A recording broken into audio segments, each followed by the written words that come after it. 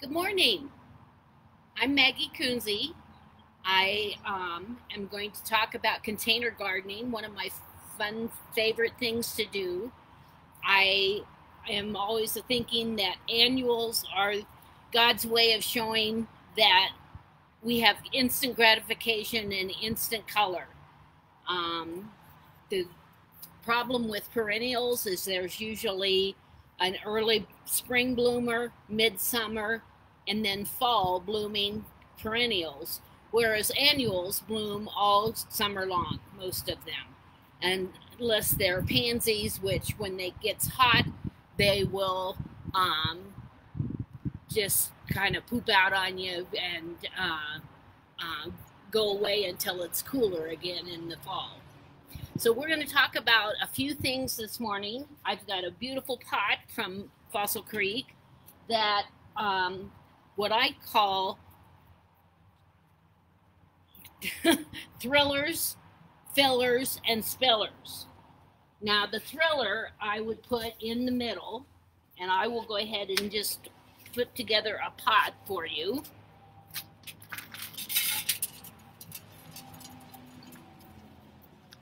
We got in so many materials and it's so fun. I would love to be able to shop on my own like this and just be able to pick out anything that I wanted. But it's really easy to put together. I'm an artist, so I don't believe that you have to have matchy. I don't think that you have to have three colors and two something else, and I'm much more random than that. So always think of that when you're looking at the regular flowers in the landscape. They don't have any particular, place for them. They just are very random, and I think that's a beautiful thing. A couple of the thrillers I have. This is a Phormium. It's in the Dracaena family. These are all annuals, so they're not going to come back. But like I said, they're going to give you a good summer of color and beauty. So this is a Phormium. This is a purple fountain grass, which is an annual grass. Everybody wants it to be perennial, but it's not. It has a purple fuzzy pod on it that comes on in the summertime, and it is absolutely gorgeous in containers. This is a Mexican feathergrass, which is very light and airy. I love the mobility of it and the featheriness, if that's a word. This one is a canna.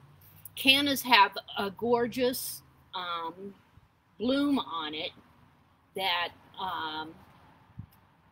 lasts all summer long. And it comes in oranges and yellows and even pinks. And then you can get just regular little spikes or bigger spikes. But these are just an example of some of the thrillers that I'm talking about. But be creative and use houseplants. A croton would look gorgeous in the middle of this, or Dracaenas or bird of paradise or any of those kind of things would be really pretty in as your focal point of your pot. So I'm going to use this Mexican feathergrass because I think it's so gorgeous.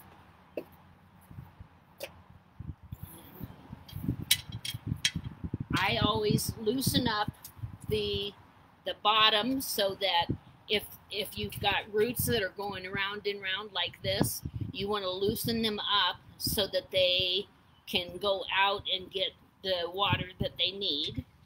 And then just kind of set that there. And then I'm ready for my fillers, which can be anything. And you have so much to choose from at the nursery. This is a gorgeous petunia that I think is just stunning.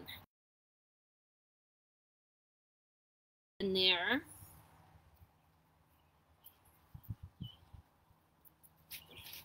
And again, see all of those roots like that? I break those up so that you can just have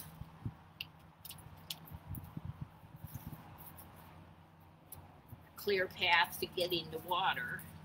And then I stick that in there. And I am a crammer. I really like to fill my pots up at the very beginning because you can always pinch them back and keep them full, but you can't fill in. So then I'm going to use another petunia on the other side of this pot. I'm going to move these over here so you can see better.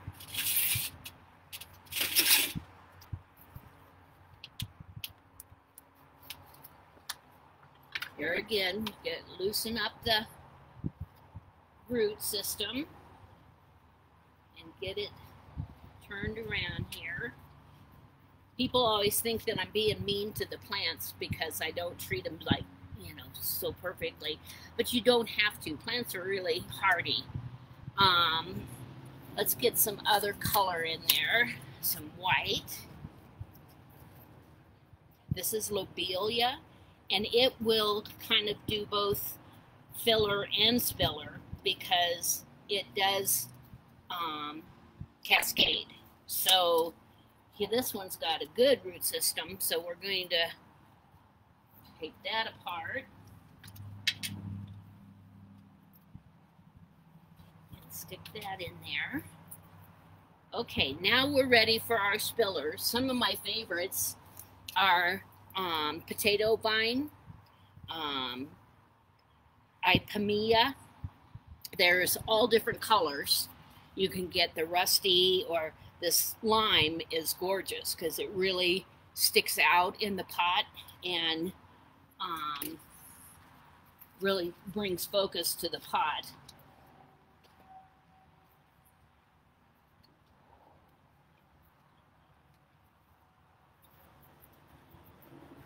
So that'll all grow out and cascade over the pot.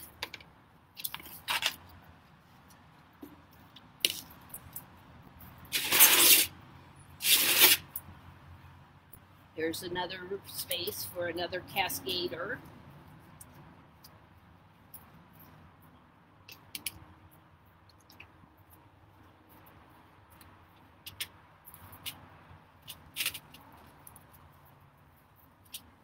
Get it down in there. And that's about as big as we're going to get. I have one more space here, then I'm going to stick another one in. I'm going to put one of these purple salvias. It has a real fun spike on it, and so that'll get some more texture. I really like to get a lot of different levels of color and texture.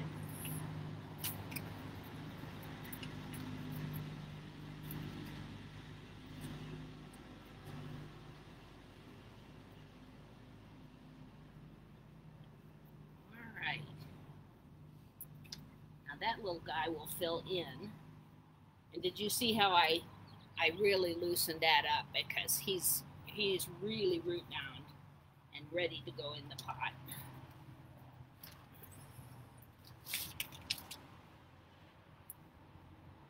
And we do have all of the things that I'm talking about here, all of these plants, as well as the pottery, the potting soil.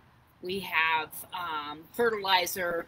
I suggest using a bloom booster on your container pots, because a bloom booster has the middle number higher, the 3 numbers, and that goes directly to the bloom. So it helps produce more flowers, which is what you want in a container pot.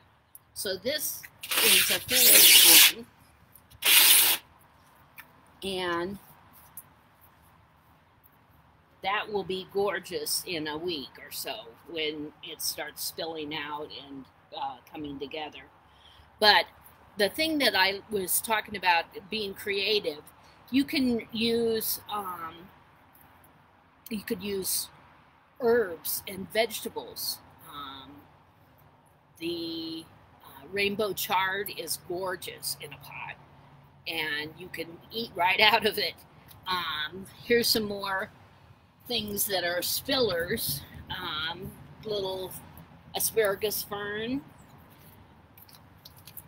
vinca vines are very popular, and they're nice in a hanging basket because they come all the way down. Like I said, this is a filler and a spiller because the lobelia will cascade, so it can fill and spill at the same time. Anything that's in the sun, geraniums are great because they are beautiful and they're very, very hardy, and they can handle Colorado sun. So that is always a good combination to put in together. These gazanias are a gorgeous little short thing, but look at the burst of color in that. Isn't that fabulous? Just wonderful. In fact, I'm going to put one in there. See, I am a crammer. I can get one more in there.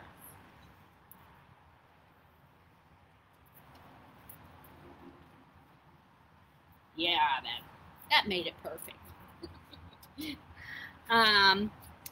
But you know, you can use so many different things in container gardens. I go through the greenhouse and use a lot of indoor plant material in the fall. Then just take that plant out that you will bring in for the winter, because most of these plants will not overwinter well in your house.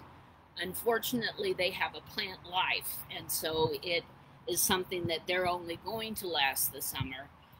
You can bring in geraniums. I've seen a lot of people that do that and overwinter those in the house. But a lot of this other stuff is just going to get buggy and not do well over the winter. I excuse me. Can't think of anything else.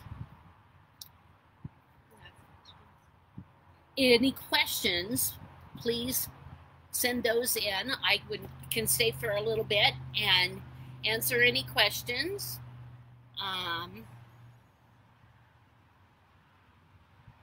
going to get a little water first.